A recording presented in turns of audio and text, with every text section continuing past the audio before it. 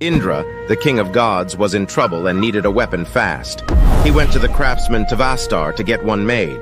Tavastar made 1,001 weapons, but Indra wasn't satisfied with any of them. In frustration, Tavastar's daughter appeared and revealed that she had the weapon called Vajra. Vajra was said to have been made from a bone of the sage Dadichi, given to Tavastar by the gods. Vajra was so powerful that it could only be used as an instrument of righteousness. Tavastar's daughter agreed to give it to Indra only if he promised to use it only for good.